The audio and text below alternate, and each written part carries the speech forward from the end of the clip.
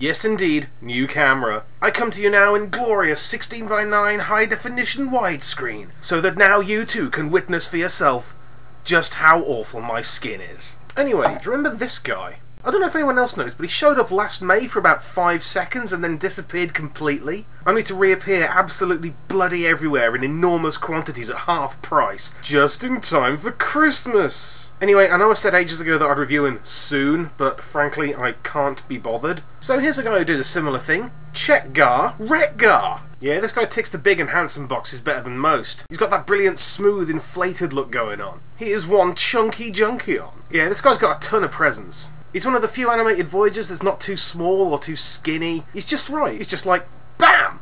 This does mean that you can't quite reenact the scene where he rides on Lugnut's back, but that's hardly Wreck-Gar's fault. Observe his massive head up here. It's like a TV and a suitcase had a fling with the king of all cosmos. Facial hair there? How does that work on a robot? And how long has it been since I've been able to say with any confidence at all, load piping? His arms are kinda alright. I mean, they're not quite as poseable as I would have liked, but he's more than capable of giving you a good thump on the bonce. Or a nice big wave. Hello! I love his legs too. They're like big, delicious, rounded off slices of red Leicester. And check out the pneumatic detail on his torso there, I'm quite into that. He's got this wicked gimmick called Tiene Brazos de Elevación, which I'm assuming is the pop-out energy blade dealies. Alright, so you can put them like this, or like this. Either's good. So yeah, that's all the good stuff. Now for the bad stuff. It's not really bad stuff, it's more like one bad thing.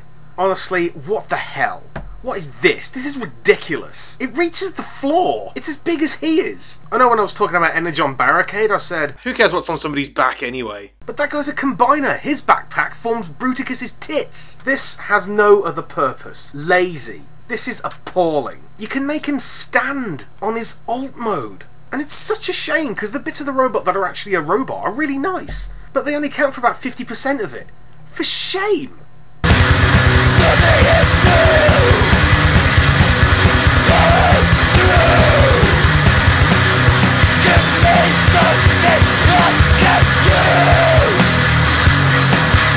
Transformation's a bit of a letdown as well, because most of it's done for you. I mean, yeah, you fold away all the arms and the legs and everything, but then you just cover everything up with the backpack.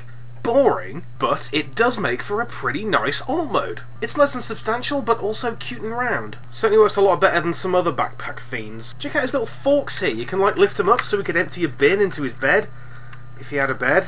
And you can even do some alt mode melee combat. A bowie pion mini bong, baby.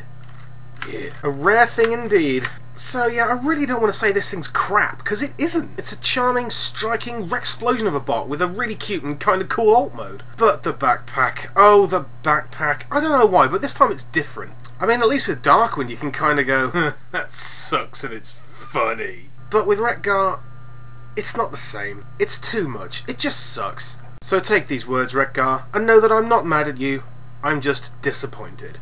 So yes, big thanks to the folks who clubbed together to get me my sweet new equipment. That's Captain Britain, Brickinator, Osmatar, and several anonymous donors. I'm off to get 100 makeovers.